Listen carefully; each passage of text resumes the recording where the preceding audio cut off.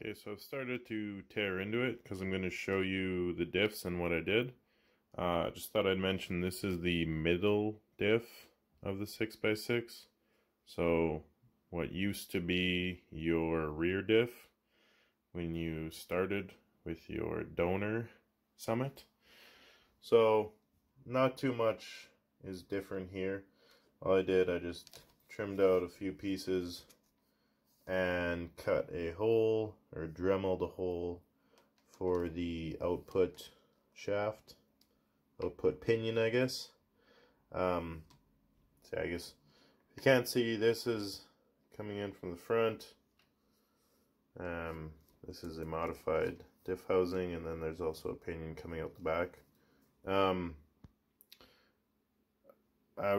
I hope it's obvious to everybody, but you don't have to do anything to your front diff. It's just a normal, the first two axles of the Summit are essentially the same as a normal Summit. The front is 100% the same, and then the rear is just modified to have an extra output. So do nothing to your front, which would be here, and then your rear, aka new middle, is this. You have to just trim enough to have the output pinion clearance, basically. So I'm going to pop it out and I'll show you more in depth what pieces. Okay, so I got the middle diff out. I'm going to take it apart and show you the pieces I used to make it. So this is the stock diff part. I'll include a link in the description below. It just comes apart in two pieces. One side has the pinion and the other side is just a back. So I'm going to take this part, probably speed this next part up, and then I'll show you which pieces are which.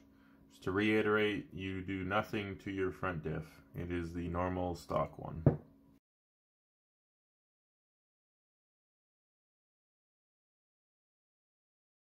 Okay, so piece one of the middle diff is just the stock front half.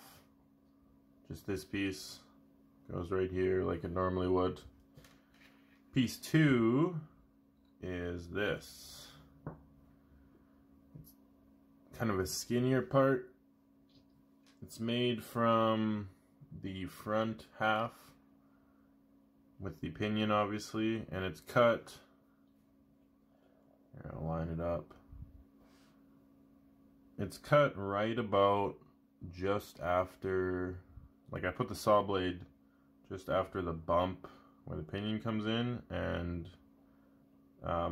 just before the kind of, it slopes down.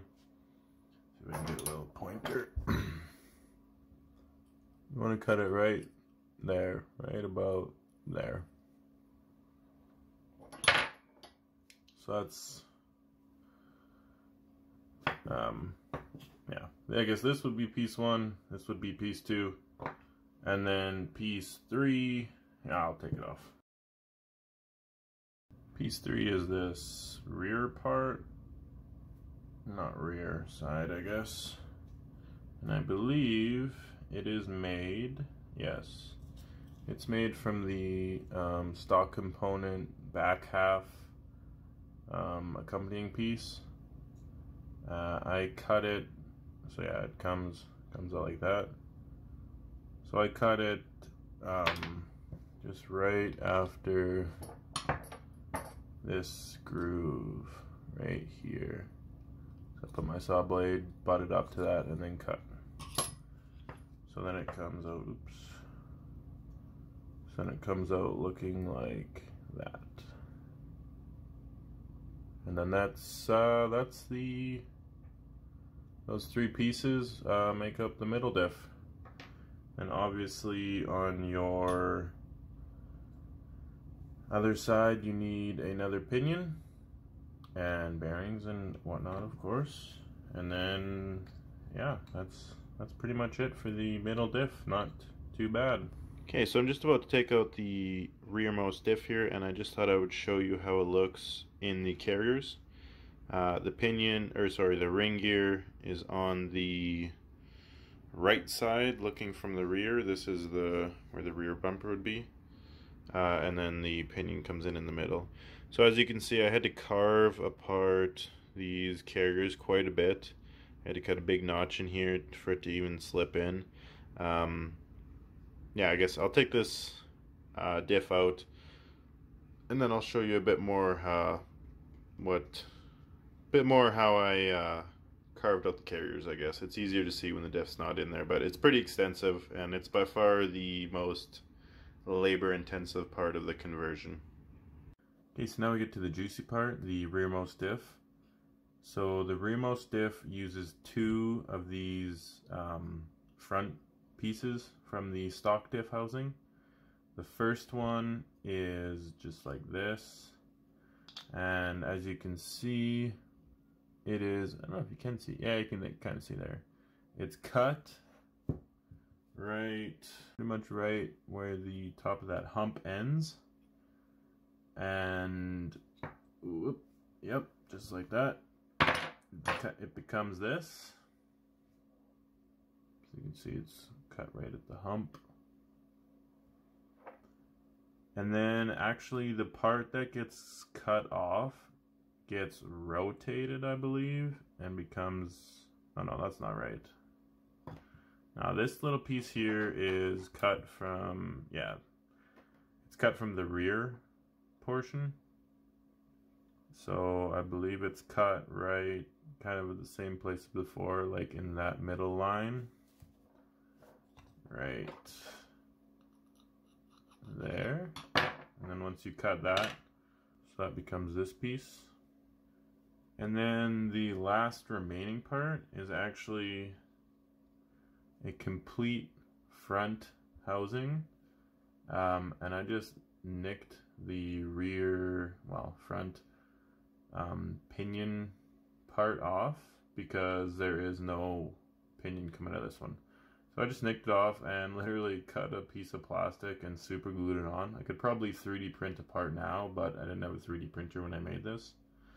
So that's really it. That's the three pieces that make up the rear diff. And then other than that, it's just your standard diff components. So it's actually not that hard.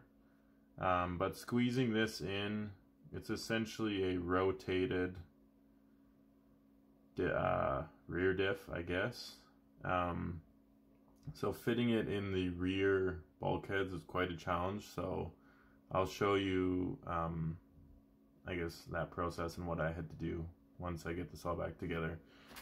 I am putting some aluminum diff cups in instead of the plastic, which is always a good idea because you want not any flex at all.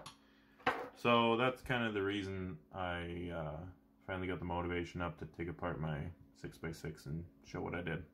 Okay, I got the diff back together. Unfortunately, I don't have stock bulkheads to reference, but I will show you kind of what I did to make them work.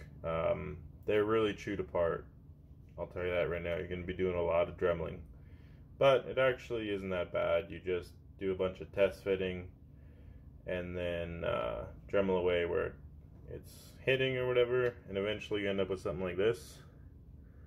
So here you can see that diff butts into that little curve. And it's kind of halfway right there. So here's what mine looks like. It's also dirty, which doesn't help, and I never did clean it up. Like I said, it's kind of it's more of a functional thing than pretty, but so that's how it sits on the I guess passenger side. And then the driver's side, if we're going with that terminology, is even worse. Like there's almost nothing left. And one of the major drawbacks, I guess, is the diff housing, or not the diff housing, like the diff selector part of the housing kind of rubs right in there, so you really got to remove quite a bit. So yeah, I had to make a notch like that and then carve a lot of it out. It does end up fitting kind of just right like that. Same thing, it kind of butts in this lower piece here, actually a bit. Anyways, so yeah, that's how I did it. Pretty rough, but it works. So I'll give you a good look if you want to pause it.